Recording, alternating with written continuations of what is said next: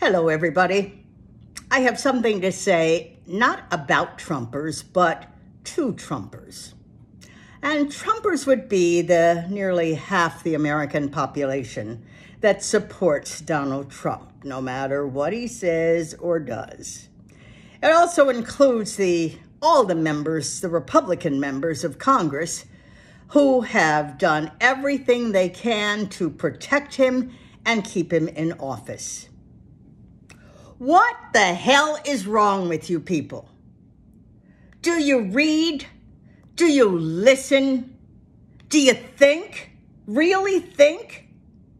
How in the world could you support a president who is crude, rude, lying, corrupt, vindictive, semi-literate, and demented? How can you? What is going on? Would he have to kill somebody? Would that do it? But if he killed somebody, you'd probably say he or she deserved it.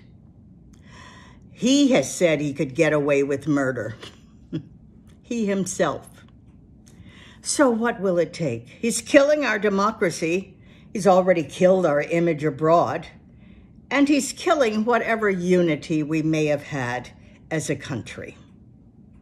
I've heard some of you interviewed, and you say things like you support him because he knows how you feel. He talks like you talk. He's good on the economy. He's trying to keep the illegals out of the country.